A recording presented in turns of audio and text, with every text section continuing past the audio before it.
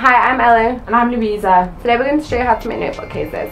We're going to use leather, but you can use any fabric of your choice. Here's what you need. Leather, thread, spool, tape measure, butterfly pins, snippers, and a pattern master or ruler.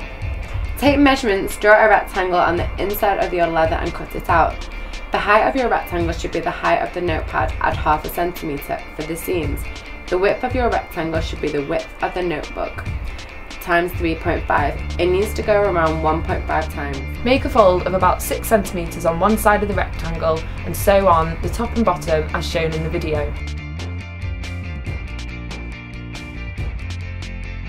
We've added an extra piece of material on the inside of the notebook case to create a pocket for loose sheets of paper.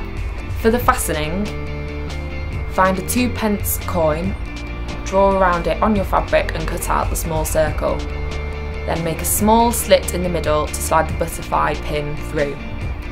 Decide where you want the fastening on the notebook case and make another small slit to slide the whole thing through. Bend the back of the butterfly pins flat against the inside of your material.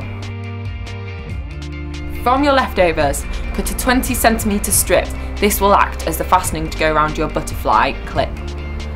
Attach it to the inside right side of your notebook case.